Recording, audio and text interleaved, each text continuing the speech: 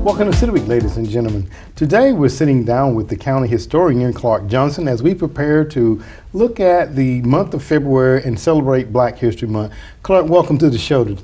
Thank you, Alton. Well, we're sitting here and we want to start talking about, kind of Black history and everything of that nature. But before we get into what we're here to talk about today, I want to just get a little bit of words from you about your role as the county historian and the interim director of the Legacy Museum. So tell us a little bit about your role, if you don't mind. Well, what I do is basically at the archives, because it's the Troup County Historical Society, and they have a museum and an archives. And of course, the archives, we store records for the city, the county, and the school board.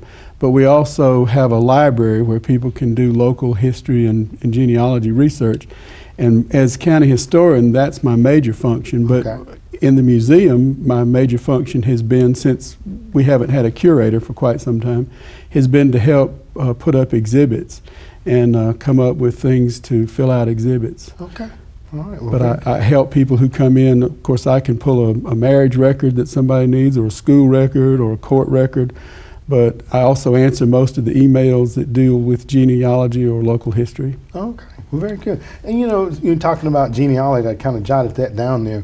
And as we enter into the month of Black history, how far back, and I don't want to put you on the spot, just guesstimating, were there a lot of records kept for African Americans way back, or what's the furthest back you've seen?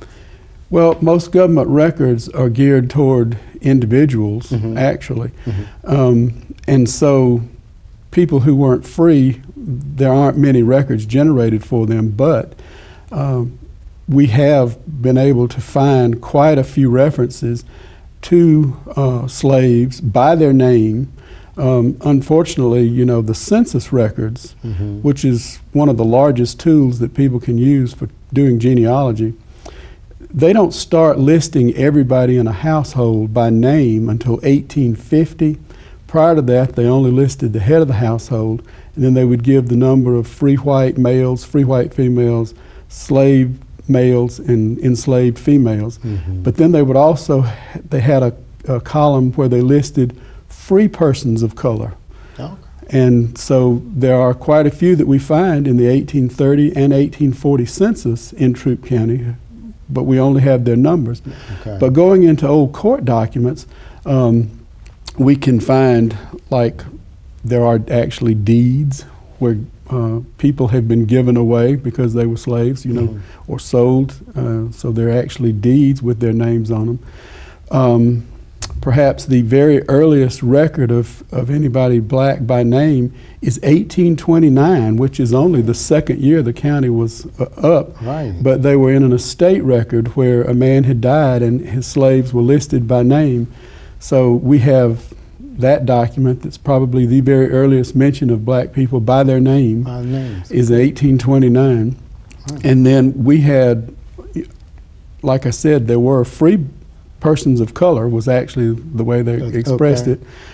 Free blacks is that early as well, because they're in the 1830 census. The very first whose names we have, which gives them a face and humanizes them to have a name, is an 1831 petition by a free woman of color named Patsy King and her whole family. She and all her children were free, but even though they were free, if they had property, they had to have a guardian. And she was petitioning for someone to be appointed her guardian, 1831. And talk about tracing people, remarkably, in 1850, Patsy King is still living and still in Troup County. And in 1853, she needed a new guardian, and so there's another petition for her. But her children had all kind of moved away. But using the census, I found where her children moved, and I actually traced that whole family from 1831 up into the 1860s.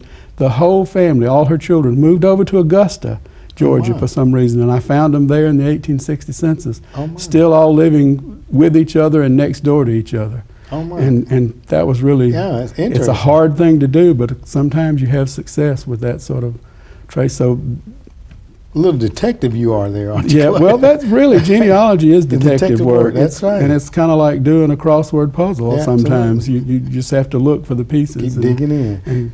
And you know, talking about that, and I know that you all have an exhibit that's coming up, and as we celebrate Black History Month, I know that a lot of times when we talk about Black history, and we talk particularly about LaGrange, Troup County, the most noted name comes up, and that is Horace King. And I think it's clear for us to say that Patsy King, no relation to Horace King, right? Just the coincidence. They had that same name. Okay. And a lot of times, like I said, we want to talk about Horace King. He's a great, bridge builder, very well known throughout the Southeastern, Georgia, Alabama, Mississippi. But I think the title of this exhibit that you all are putting up is Lifting More Voices? Lifting More Voices, okay. Yes. And the exhibit is up right now. Okay, all right. We finished all the little details yesterday. Okay. We've already had several people come in to see it. Talk a little bit about it. Who like it. But the Horace King family are also in this exhibit. Okay. But this exhibit is not about them. It's about pointing out that they weren't the only Black family of achievement in Troup County before or after 1865. Okay. Which, that's the date that freedom is. Emancipation. Emancipation is general all over. Okay. We have this exhibit to focus on particularly the wonderful achievements that Black people made after 1865. But we do have a small part of the exhibit focuses on before 1865, and we have some of those documents that I was talking about where we find Black people mentioned by name from court records. Okay. And it's funny, like one of them is that a slave had been allowed to use a house for his own business. But it's not the slave who is tried, it's his master for letting him do it. Oh, really? Yeah, and another one was allowed to conduct business for himself off his master's property. And again, it's the master who gets indicted and tried for that, not the slave. For allowing, but it gives us their names, and it just gives us a little look into, some of the various things that we don't think about in slave life that slaves were allowed to earn income of their own on the side, and sometimes they were able to purchase their freedom with that money. You were talking very rare occurrence, but still those things happen. And so we have a section of the exhibit is about slave life as seen in court documents, and it's all about Troup County. This is not a general, this is specific to Troup County, the entire exhibit. Then we have a large section in there that discusses and talks about and gives documents for Blacks who were free before 1865. Okay. And like Patsy King and her family, that's all in there. But one of my favorite people is Giles Wilkinson. And he was a free man long before the war, he and his wife Viney. And they were large property owners. He owned 16 acres of land over on the east side of LaGrange, but his home place was 4 acres, and his house was right in the forks of what is today Broad Street and Country Club Road. Oh, my. Right there where that little park is in the fork of those two roads, that was where he lived, right near Red Line Alley. Right. And Giles Wilkerson, we have deeds and we have a map. Some citizens in the 1920s had recreated the map of LaGrange for the year 1860, and his household is shown on there. And, let me ask you. You were saying freed slaves and the achievements. What was the occupation of most of these individuals back during that time? Well, we don't have a good grip on the occupations before, but they're probably the same. They were some farmed. Giles Wilkerson, was a farmer. Okay. But some of them were carpenters or brick masons or skilled craftsmen, and. Rounding out that segment before 1865, we have copies and also transcripts, because the old handwriting is not always that easy to read. That's right. Of the documents that brought freedom. Okay. And so we have the Emancipation Proclamation, a beautiful copy of that. We have the 13th, 14th, and 15th Amendments to the Constitution. And so that rounds out that section prior to 1865. Very good. And then the rest of the exhibit focuses on, like I said, the amazing achievements done by the freedmen from 1865 on. It's the early churches, We have about the early schools and some of the teachers and ministers. But also, what a lot of people may not know is we have actually four historically black cemeteries in town. And so we've traced the development of those and the dates, and we have photographs, we have pictures of places and people and maps and artifacts.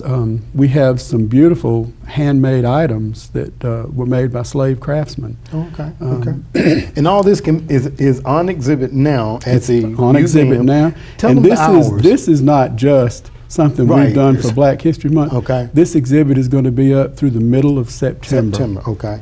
And tell them the hours that people can come in and visit. You can come in Monday through Friday from 9 to 5. All right. But just let me tell you, it will take more than an hour to just go through the exhibit to begin with, but this is an exhibit that you'll want to come back several times because it'll take that much time to absorb all that we've put in this exhibit.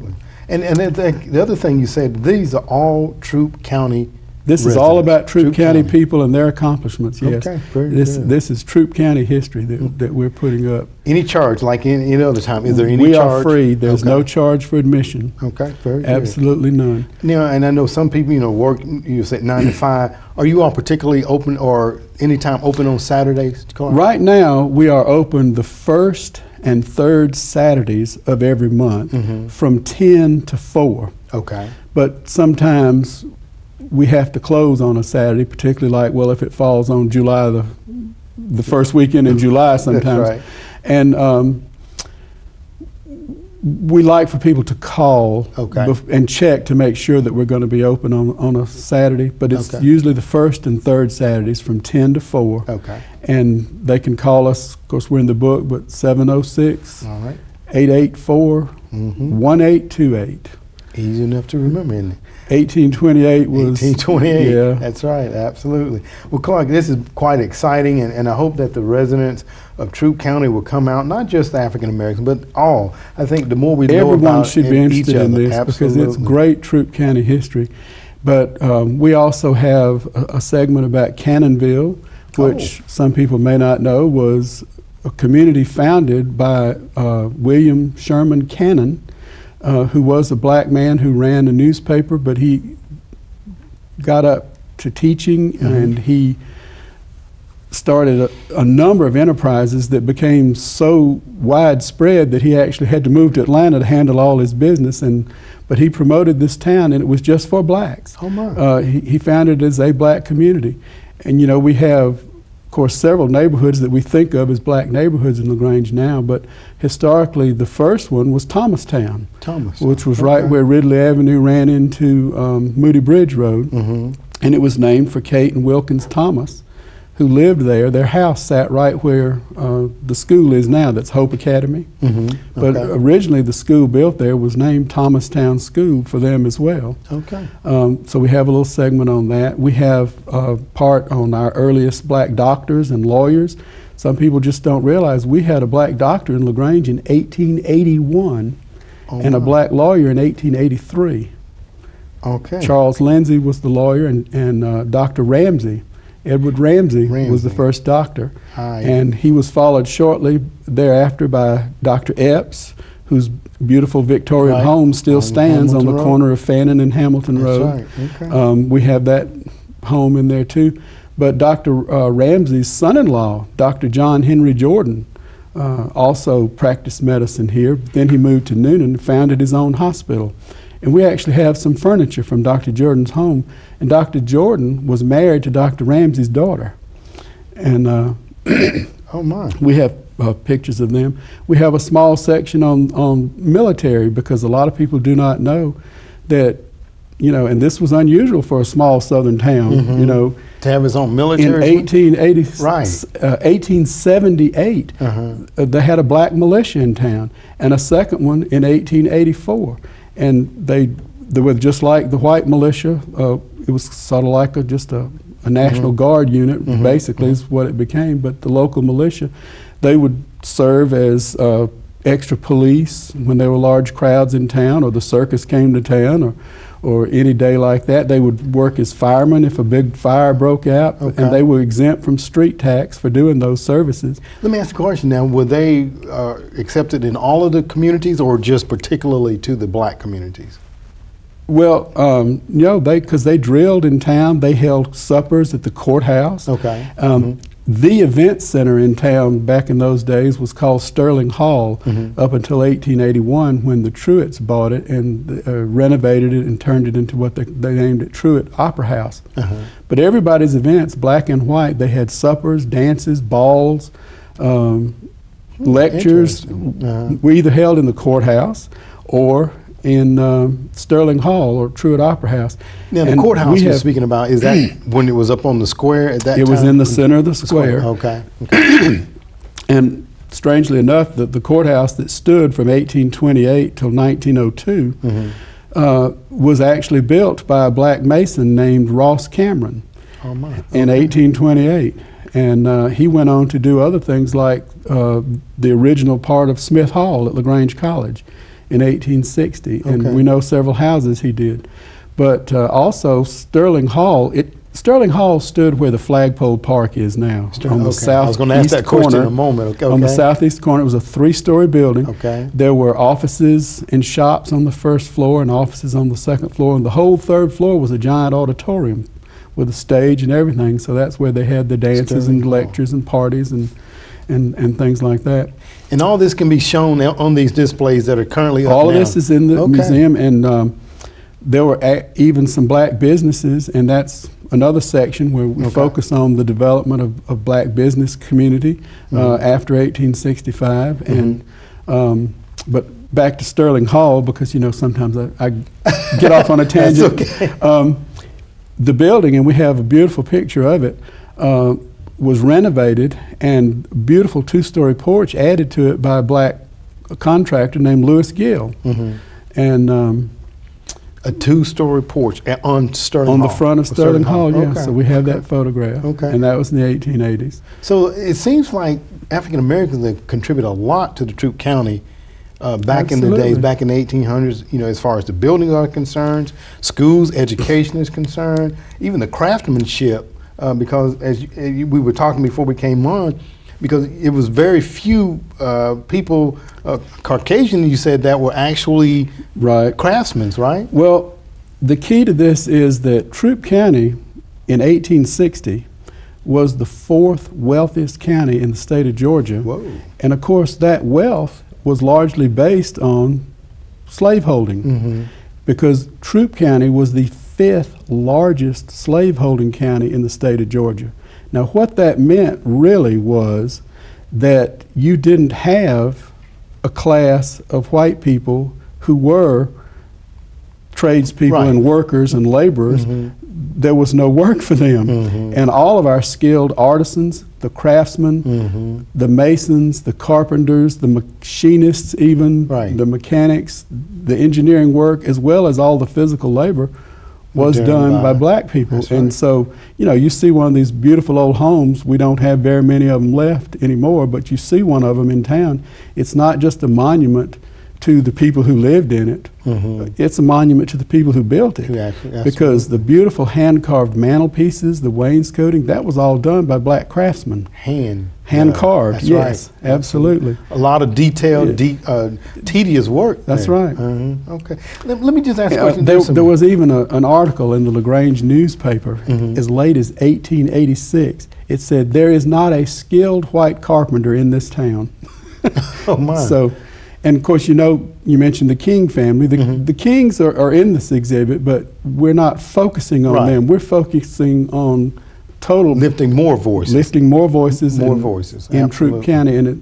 But they are in the exhibit, but they moved here in 1872. And they moved here because they felt this was a place where race relations were very good. Of course, no place was perfect, but they were pretty good. And part of that was because you didn't have a large lower class white population, just to be honest with you. And in fact, it's the former slave owners who helped black people more than the federal government after 1865. They donated land, money, material to help build black churches and schools, and they supported institutions. When the black militia would have a dinner, white people would attend to help raise money for their uniforms or something like that. But also, Troup County, LaGrange, was the place that the first black fair in America was ever held, 1878. Oh my. You know, they used to have county fairs around all over the country. Some places still do. But the first one specifically for black people was in 1878 in LaGrange. And it ran for several years. We have a big exhibit to that? Big part of that in the exhibit too, that details all the goings on at the fair every year. And they used the same fairgrounds that the white fair was held in. And of course, blacks and whites went to each fair. In fact, there's one place where a couple of black people even won premiums at the white fair. But and one of the things that I think was cute was in the black fair, in the horse races, that was the one thing, the white people couldn't enter horses in the horse races at the black fair because they didn't think it was fair because they had finer horses and better bloodlines that they'd had for years. So that wasn't fair. So, but they could enter, whites could enter mules in the mule race. So, the slower animal, right? Let me ask you a question, Clark, as we get ready to close out. With this exhibit, and you have given a great synopsis of the things that are going to be, that are on display there. If there's one thing that you would want visitors to take away from this, what is that one thing, or a couple of things particularly? Well, I just want to, I would like for people to come and realize that we have a richer heritage than maybe we thought we did, and we're trying at the museum and at the archives to bring this to light. And so we just hope everyone would come and appreciate that we have a great heritage, and it's all part of our heritage. It's not, you know, compartmentalized, but this is just a segment of our history that we haven't explored very well perhaps in the past, but we're going to work on that. We have a small gallery in addition to this large gallery where this exhibit is, that we can put up small, shorter term exhibits. And in July, we're going to put up an entire gallery on the Horace King family. And so that will be joining this exhibit, and it will go up in July, and it'll stay up through September also.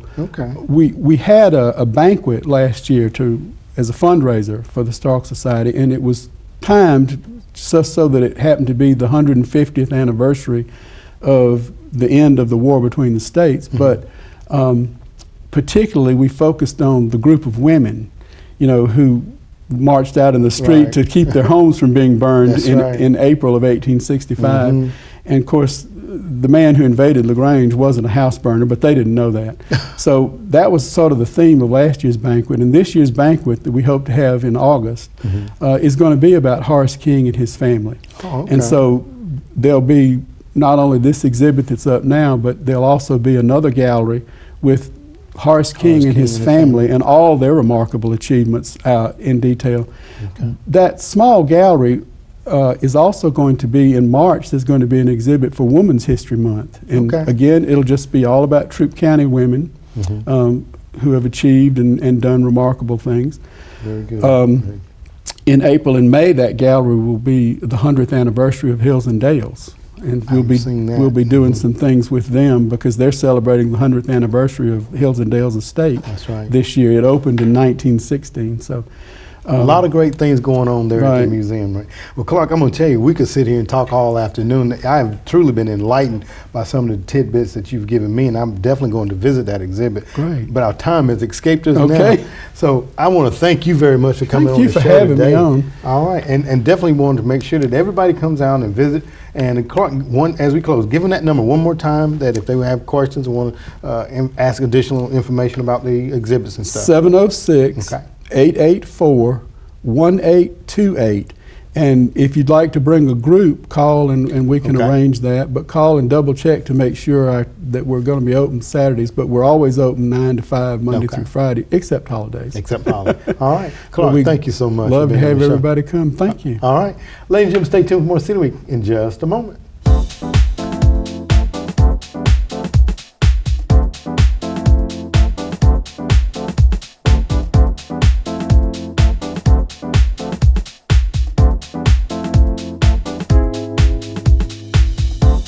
Ladies and gentlemen, thank you for joining City Week. My guests have been from the Legacy Museum, the interim director, Clark Johnson, who is also the Troup County historian. Ladies and gentlemen, he talked about a wealth of things that are taking place there at the museum, and more specifically, lifting more voices as we celebrate Black History Month during the month of February. Ladies and gentlemen, go out and take those exhibits in. Hopefully we can learn from each other and make our community a better place to live. Ladies and gentlemen, I want to thank you for joining for City Week this week. And as always, I'm going to invite you back for more of City Week.